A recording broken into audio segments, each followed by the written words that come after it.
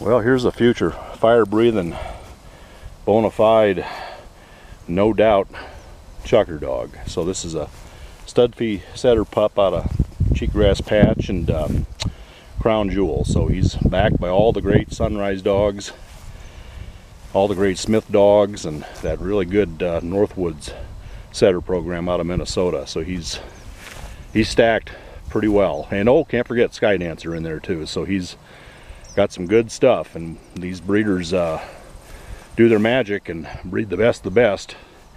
Why, just plain old country bird hunters like me benefit the most.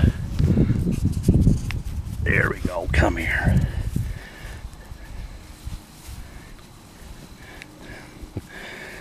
So we got him last night, and he's pretty resourceful.